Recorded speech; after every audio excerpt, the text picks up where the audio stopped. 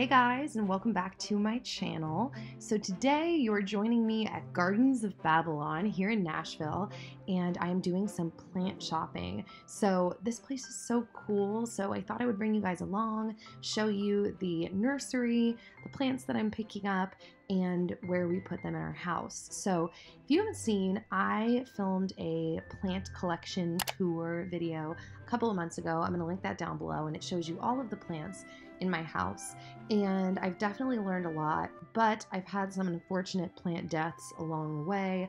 Not that many, I feel like my percentage is actually pretty good, but I've had some plant deaths, so those are the ones that I'm replacing today. So I walked through the nursery, was just admiring the amount of greenery they have, and then I found this gem. This is actually called, I believe, a Chinese money plant. It was pretty expensive, but I loved it, and it looked so great in my kitchen, as you'll see. And they sell seeds, and when I saw this plant collection up here, Dan and I both felt like this would be really pretty in our dining room. And here I am making a joke about it being emotional, but the joke was dumb, so I decided to mute myself. So yeah, it's so cool at local plant places like this, and especially here at Gardens of Babylon. But the selection is just like so unique. Oh, there's Dan eating a random plant. Always the class clown.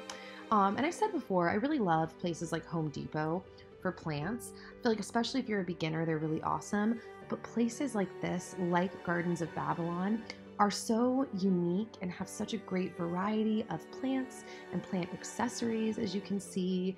And it's just a cool place to be able to explore different kinds of plants. And I've said this so many times, but this year, me discovering like plants around the house has like changed my home life.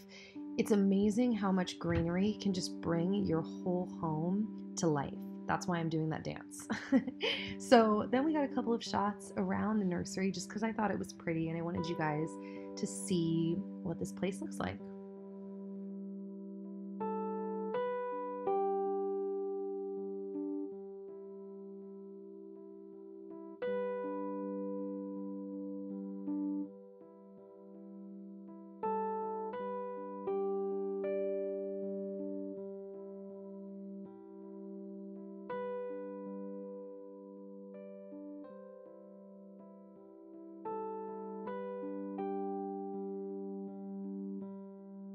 The other cool thing is, as we were checking out of Gardens of Babylon, the woman took her time to explain a couple of things to Dan about, especially his Venus flytrap. But oh, and I love this sign, so cute.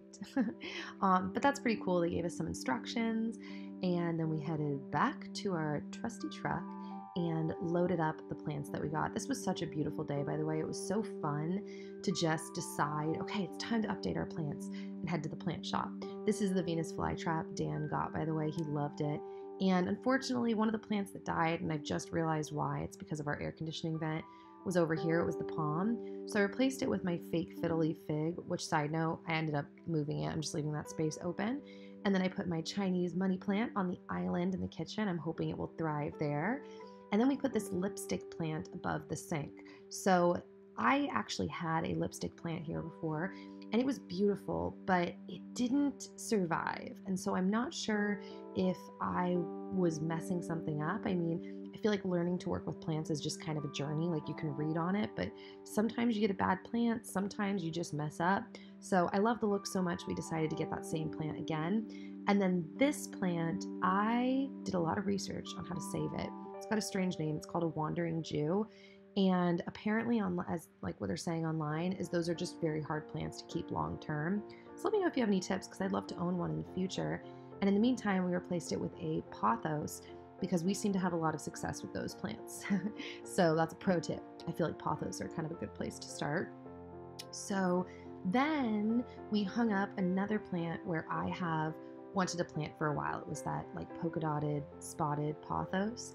And so he used his little specialty tool hook thingy. Side note, I actually just asked Dan, and he said it's called a decorative ceiling hook that he purchased from Home Depot. And then we used this extra macrame we had lying around when I bought tons of macrame off Amazon. and used that to hang this plant up. And I loved it over here because of the long vines that it already has. So I'm excited to see them continue to grow longer and just turn my house into more of a jungle. I have a feeling it's going to do well over there. By the way, he used some of that string to elongate the plant where it was hanging. And yeah, that's it. So I hope that you guys liked today's video. Like I mentioned, I'll link my plant tour down below if you want to go check that out. I thought that video was really beautiful, if I do say so myself. So I'll see you guys back here soon. I have some really fun videos coming up. And yeah, okay, bye.